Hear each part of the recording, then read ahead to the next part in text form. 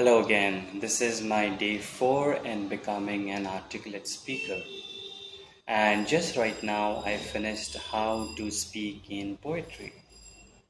It was one of the actor who played Voldemort, Ralph Fiennes, his name is. I hope I'm pronouncing it correctly.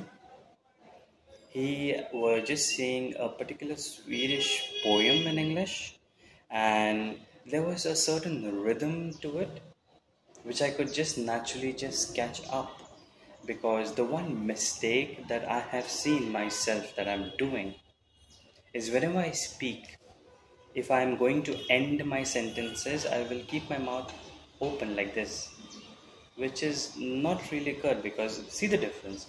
If I'm speaking, if I keep my mouth open like this and then move on to the next thought, versus if I keep on speaking and I close my mouth and then I'm going and switching to the next thought, which of the things that you like the most? See, I did it again. But you do know that the second one was better.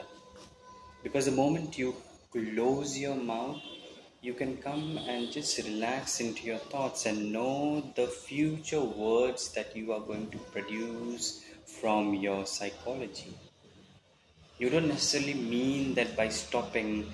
Some people do not stop because they feel that by stopping, they will be viewed as dim witted, or they will be viewed as they are slow, which ultimately is not the case, because the moment you stop to gather your thoughts, relax, and then think before you speak, your words actually hold weightage, because you are actually thinking before speaking by shutting your mouth, being relaxed in a cool and composed posture, and that is what really matters. Now, for example, today I did not want to do these exercises at all.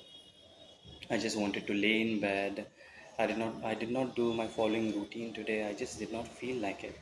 But something inside me said, you should do it, because nobody is going to come to save you. You have to do it. There is nobody else. If you 90% of the people win in life just by showing up. You don't have to do everything perfectly, because that is who I was a complete perfectionist. I wanted to do everything perfectly, otherwise not do it at all. And look where it got me.